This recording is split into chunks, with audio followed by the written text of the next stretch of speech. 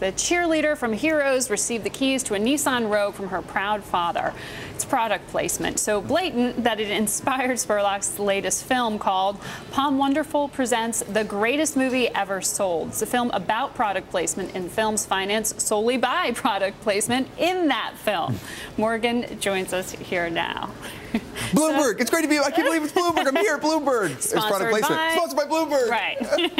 So you raised $1.5 million for this movie. I mean, it's an ironic tone. I saw it a few weeks ago.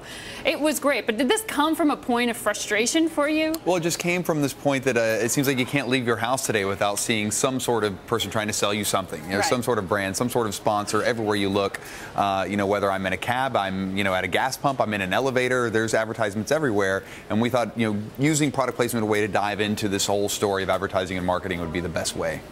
But for filmmakers, we've talked about this when we talked to some of our colleagues out on the West Coast. There is a frustration, particularly for people who are trying to get going or find it's a medium-sized, project that all the money really goes to the high end, and you kind of got to sell a little bit yourself. Well, and especially when you're at the low end, like documentary filmmakers like myself, like we are at the bottom of the barrel. It does not get much lower. And so, for us as independent filmmakers to try and get people to want to latch onto this to help raise money, it's hard. So maybe this film will in some way, make big giant companies, want to support smaller independent filmmakers. And it was interesting in the film because you go through the filmmaking process, and that is the movie. That's right. It's trying to get this very same film sold. Yeah.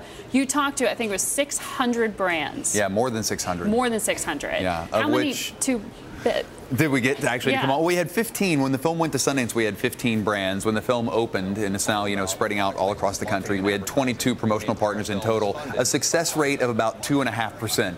So, I had a failure rate of 97.5%, thick skin. That's the key to cold calling. Yeah. Yeah, we're watching your pitch right there. This is from the trailer from the film. Yeah. And these are the folks from Sheetz. The guys from Sheetz, the greatest convenience store you'll ever go to. We're now at Sheetz locations all across, Pennsylvania, West Virginia, Maryland, and Ohio. You can get the greatest movie ever sold collector cups.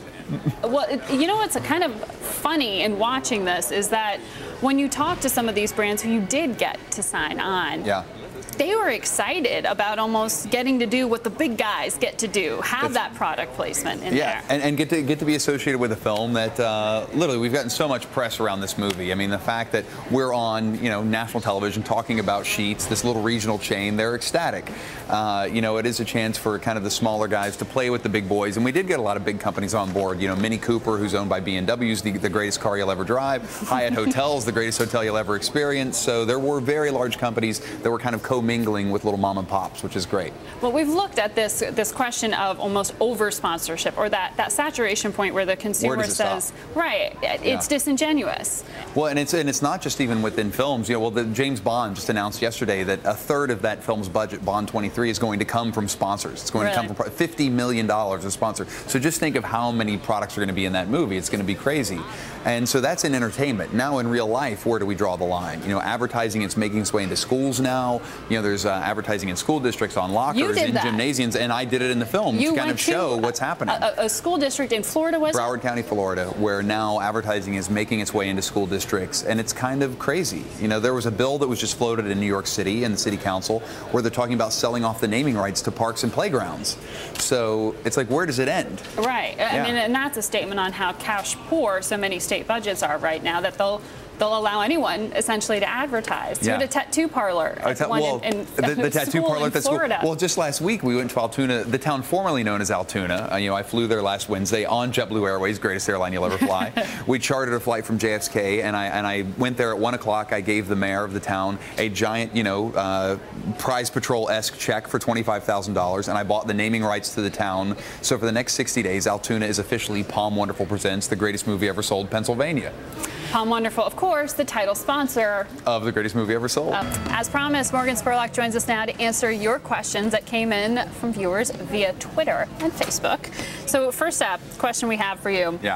From Matt Galligan of Simple Geo. He's the Chief Strategy Officer there. He says, if people really knew that product placement was being targeted at them, would it change their opinion of the show? Does it?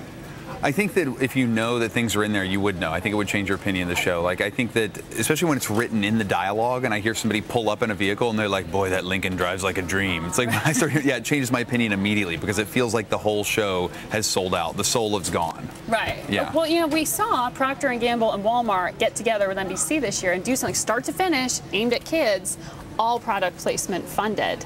But they labeled it as such. It's called Buy This Toy. It's a new show called Buy This Toy. No, this one. Yeah. But it sounds like for you that the flagging it as this is an advertisement is the important part. Well, I think that what they did in the UK, it just became legal in Great Britain.